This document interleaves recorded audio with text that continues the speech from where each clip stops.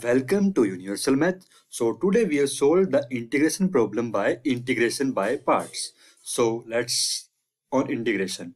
So first of all, we make this integration as x into x minus 1 raised to power minus 1 by 2 into dx.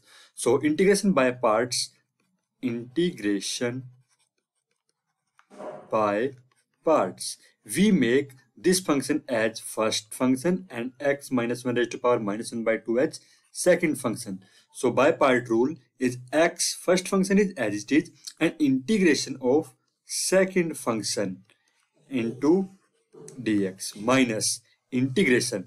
Differentiation of first function is 1 and integration of second function. So we have solved the integration of second function is x minus 1 raised to power minus 1 by 2 plus 1 over 1 by 2 into x minus.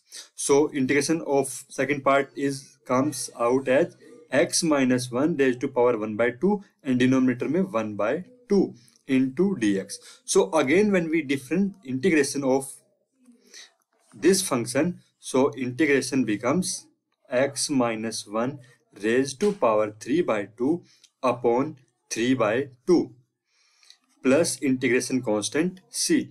So we have solved, simplify this as 2 into x minus 1 raised to power 1 by 2 and minus 4 by 3 into x minus 1 raised to power 3 by 2 plus c. So we have taken common from this 2 into x minus 1 raised to power 1 by 2 as common. So here we left x and here we got 2 by 3 into x minus 1 plus c integration constant. So this becomes 2 into x minus 1 into, by taking LCM, 3x minus 2x plus 2 upon 3.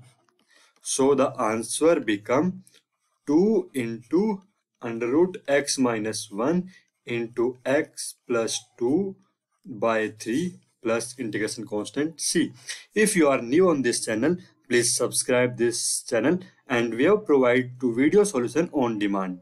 So send your doubts us on social media platform. We have provided you solution. Thank you.